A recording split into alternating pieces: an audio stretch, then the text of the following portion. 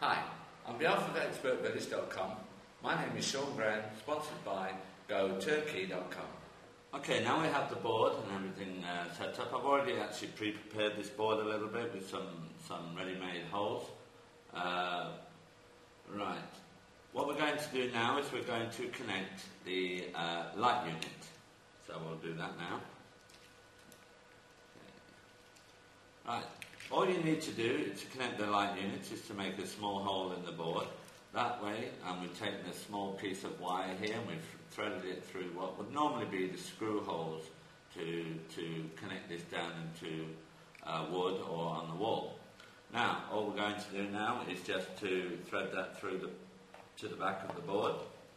One there, and one here. Get that through.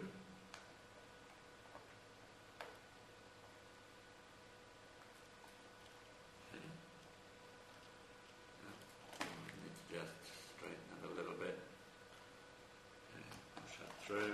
Good. Okay, and we'll lift up the board, pull it tight. Just turn that over. Pull it tight and twist the wires together like so. Okay, if you want to make sure that is more secure and doesn't move, put a little bit of sellotape over. I'll just secure that down even more. Okay, now we've done that.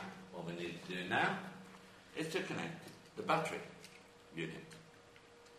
Okay, same thing, piece of wire through two of the holes. Make two holes in the board and push the wire through. Put it through. Piece of wire here.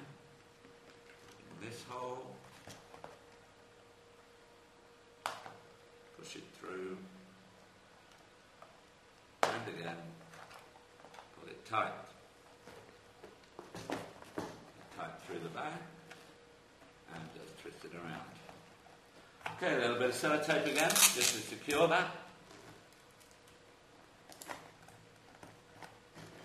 Now you have your battery unit and your light securely fitted to the board.